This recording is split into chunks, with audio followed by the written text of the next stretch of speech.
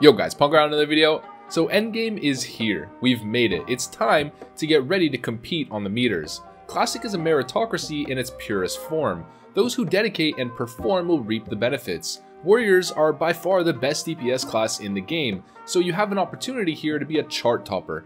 So if you want to be a legend on your server, stacked from top to bottom with the epics of your vanilla dreams, let's go over exactly what you're going to need to do in order to achieve that goal. Here's how to top DPS as a warrior in classic WoW. Let's get into it.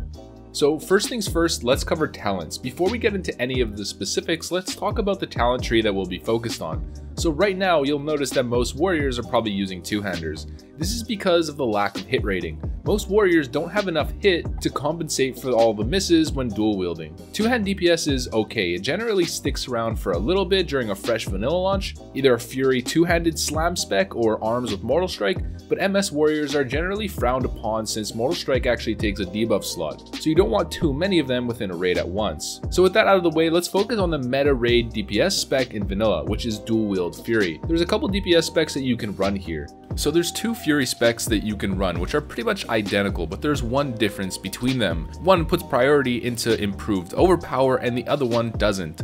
Most warriors will not go for improved overpower with 2 points, but rather only 1. But incorporating overpower in your rotation is actually really good. So let's go over exactly how it's done, then move on to the basic Fury rotation outside of that little outlier. So first thing you want to do is get a scrolling combat text that will actually warn you whenever the enemy dodges one of your attacks. This way you can be warned when it's overpower time, without having to monitor every single blow that you deal and keep an eye out for all of the dodges. Now once that proc happens, it's time to switch over to battle stance, cast overpower, and then come back into berserker stance. But wait, there's a little thing to consider here when doing this.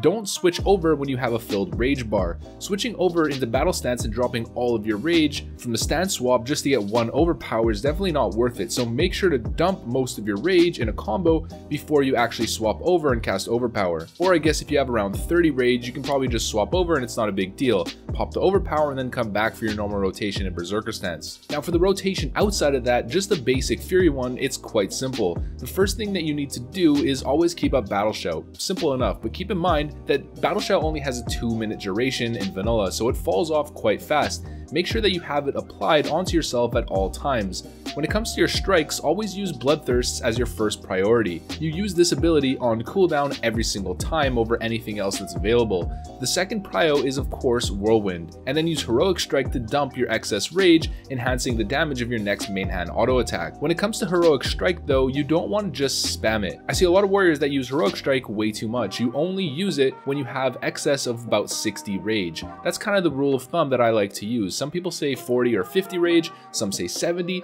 I've always done 60, sometimes 50. So basically above half of your rage bar, it's clear to toggle Heroic Strike. Otherwise you could dump your rage bar and miss a potentially big Bloodthirst strike, or delay it while you're building back up that rage. But it doesn't end there when it comes to dumping your excess rage. You might find this odd, but it's actually also good to use Hamstring in your rotation as well. On Alliance, you only use Hamstring when every single ability is on cooldown and you're so far deep into your critical hits that using Heroic Strike won't cut into your rage bar enough to spend as much as you want to. So instead of capping out at 100 rage and then generating excess rage above that 100, which is pretty much wasted, you might as well use Hamstring. The beauty of using Hamstring is that it can actually proc extra auto attacks. So if you have Hand of Justice equipped, it can increase your chance of proccing that extra melee swing. Now that's pretty interesting, right? But here's where it gets real interesting. Since Hamstring can proc extra auto attacks, what's the next logical conclusion that you would draw from this? You probably guessed it, Wind Fury. So this tactic is mighty on Horde side.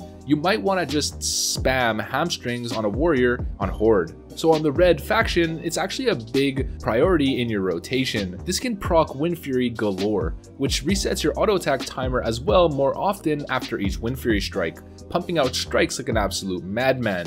When it comes to using Death Wish, the general outlook is to use it on cooldown. It's only a 3-minute CD, so during trash, you can be using it over and over again, although always be conscious of threat and incoming damage considering it makes you take more of it. When it comes to boss fights, there's two outlooks. If it's a long fight, over 3 minutes let's say, you can pop Death Wish on the opener after a threat has been established by your main tank, and then it's most likely going to be back up during the execute phase, ready to blast. On short fights however, you should probably opt for a different strategy, meaning save your Death Wish till 20% when you reach execute time. Then it's time to pop Death Wish, Trinkets, Recklessness if it's up, and just blast out massive crits back to back to back, bypassing all of the DPS leaders like Muhammad Ali floating like a butterfly for the first couple rounds and then popping off after his opponent's tired. Now one thing that's also used at certain times is actually using Cleave over Heroic Strike. Now you might be thinking, I mean, yeah, of course, if there's 2+ mobs stacked up, cleave them. But I mean single target cleaves. This may not apply to Classic like it did to private servers, but I'm pretty sure it still applies just because of the base mechanic. On fights like Veilstraz, where warriors will pull so much threat during the DPS race that it might actually pull the boss off of the tank and the Flame Breath will just wipe the raid, many warriors will actually opt for spamming a single target cleave on the boss rather than using Heroic Strike. If you read the tooltip on Heroic Strike, it actually generates extra threat baked into the ability itself, so using Cleave as an alternative might do less damage, but it's a whole lot safer and may save you from having to stop DPS entirely or having to slow down to suppress your threat generation. Okay, so that's the rotation. Now let's quickly cover gear or itemization. As a dual wield Fury Warrior, you need 8% chance to hit to reach the hit cap for your actual strike, so Bloodthirst and the likes. Damage that shows up as yellow. But that's not the whole story. Your yellow damage is not actually where most of your output lies. Most of the damage that you deal comes from your basic auto attacks, the white hits rather than the yellow hits. And of course, your white hits generate the rage, so having them hit is super important. The hit cap for your basic melee swings between both of your weapons is actually somewhere around 27%. This number is not attainable whatsoever. You can have all the hit gear in the world in every single item slot, and you're never going to hit that 25% chance. So the idea is essentially that you want as much hit as possible, although at a certain point, it's time to start prioritizing crit, especially in the higher gear levels. But at around 12% hit, crit starts to become equally valuable, and some would actually argue that it's more valuable. So if you really want to top the charts, here's some of the try-hard items that you want to work hard to attain. Although keep in mind that these items have a heavy grind required, but they will take you to that next level, making it difficult for normies to compete. The first is, of course, Lionheart Helm.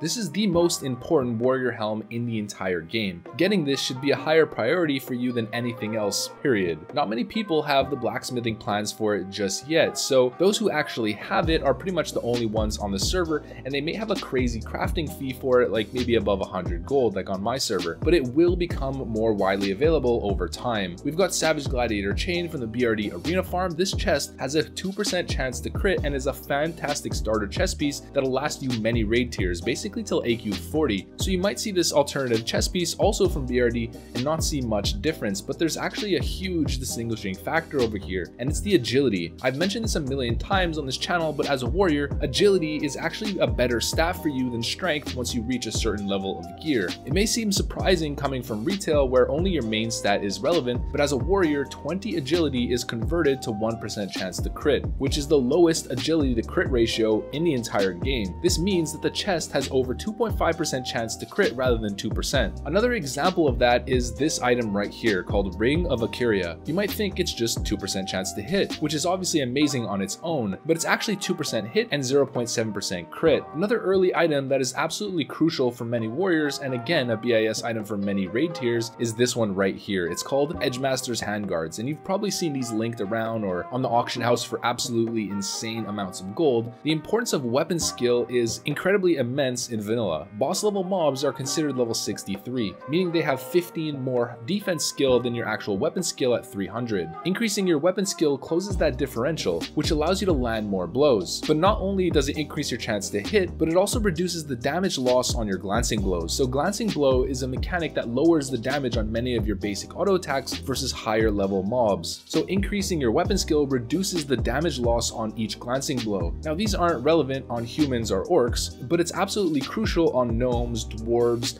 night elves, undead, troll, you name it. Basically anything that isn't a human or orc with the increased axe and sword specialization. And keep in mind that there's weapons in later raid tiers with improved weapon skill. Generally in the offhand, you'll have a nice offhand that has improved weapon, which you should highly favor. Like usual, I'm gonna link a pre-raid BIS list in the description. Check it out and get an idea for what good itemization looks like as a warrior, and just follow that trend. Okay, now let's talk about consumables. Warriors are probably the class in the game that benefit the most from increases in their stats. When their stats inflate, they become absolute machines. They scale harder than every other class in the entire game. They're the epitome of power creep. This means there's a huge emphasis behind collecting consumables before raid. Here's a list of all of the important consumables that you should be focusing on if you want to top the charts, but let's just focus on the core, the most crucial ones out of that list. The first is Mongoose Elixir. This is one of the most value-packed potions in the entire game. They're widely available, meaning the recipe isn't so rare or expensive, and the mats are simple to attain in 2 Plague Bloom and 2 Mountain Silver Sage to craft it. Then the stats that you actually get from the buff itself is absolutely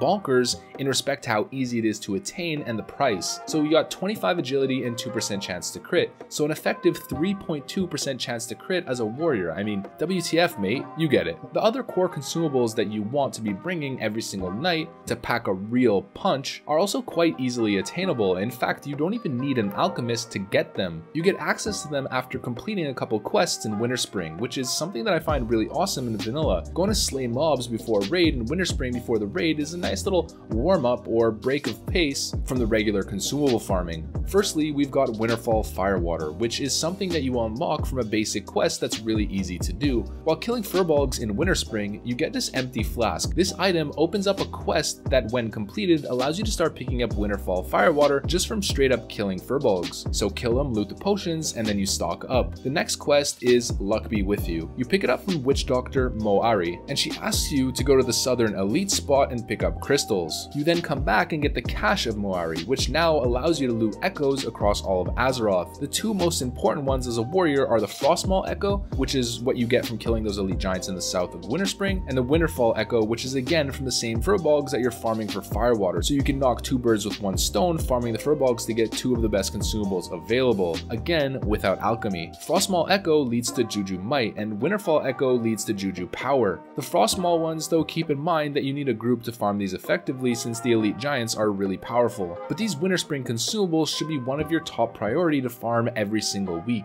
Now another one here is not something that many people are actually aware of or have access to right now, considering that the plans to make this one drop in Molten Core and are quite rare to see. It's the elemental sharpening stones that you can craft after getting the recipe from many of the bosses in Molten Core. It's pretty easy to make. You only need 3 dense stones and 2 elemental earth to craft one. What makes the supply low, however, is the fact that not many people actually have the recipe. So you want to find somebody who's got it or someone in your guild, keep them on your friends list and have them make them for you whenever available. But these are absolutely insane. 2% chance to crit buff that you apply onto your weapon. And since you're dual wielding, a nice 4% chance to crit from your weapon sharpening on Alliance side. Horde obviously will only put this on their offhand since they want Wind Fury on the main hand, and the buff would actually override the Wind Fury application to your weapon, similar to poisons. So those are the most important consumables, but dig a little bit deeper in the list that I linked because that's just the surface. There's actually a lot more that you can get, like roids for example from a quest in the Badlands. Now when it comes to world buffs, this is something that's again super important on a warrior considering you benefit from stat increases once again more than anyone else. Most world buffs are generally acquired as a guild, so you don't have to worry about it so much from a personal perspective. Just tag along the guild plans and get the buffs that everyone's getting. But there is one really important world buff which you can actually attain yourself without help from the guild whatsoever, and that's Songflower Serenade. All you have to do to attain this one is head out to Felwood,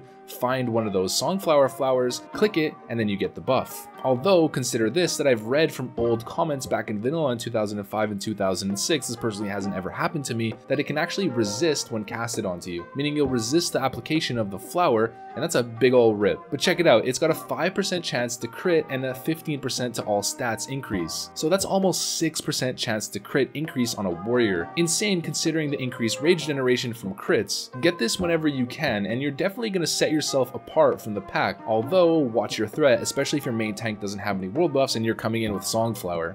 Alright, so before we end, let's go over a couple general tips that might help you in your quest to top the charts in your raid. The first is keybinds. You want to keybind your abilities consciously. Map your cleave and heroic strike to something that you can hit effortlessly while spamming your main rotation, meaning that you can combo heroic strikes with bloodthirst, let's say for example, in the exact same second without having to force your hand in an awkward position. For instance, my Bloodthirst is 3 and then my Heroic Strike is Q. I can easily pop them both off with 2 fingers, without having to stretch my hand out at all. When it comes to other combo abilities like cooldown pops, consider putting them onto your mouse, like Sweeping Strikes, Death Wish, Trinket Pops.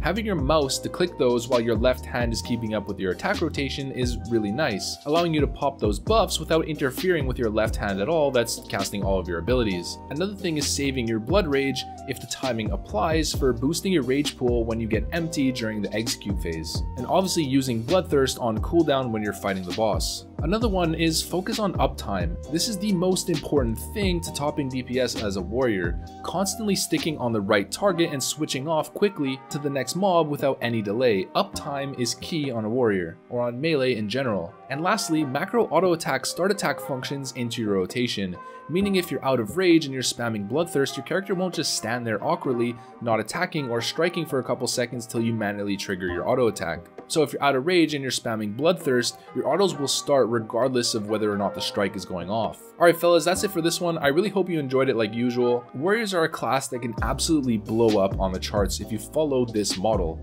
So if you want to be an elite warrior, put in the work and you'll fly past the lesser plebeians who can't keep up with your no-life try-hard nature. If you're a warrior, I'm secretly jealous of you, and most likely I'll be re-rolling to one at some point during Classic. That's pretty much all I got to say on this one. If you like my content and want to see more videos like this, make sure to leave a like, comment, subscribe, of course, you know the drill, soldiers. Hit the notification bell to be notified every single time I post a new video fresh out of the render oven. Follow my Twitch, join the Discord. Thanks for watching, and I'll see you on the next one. Peace.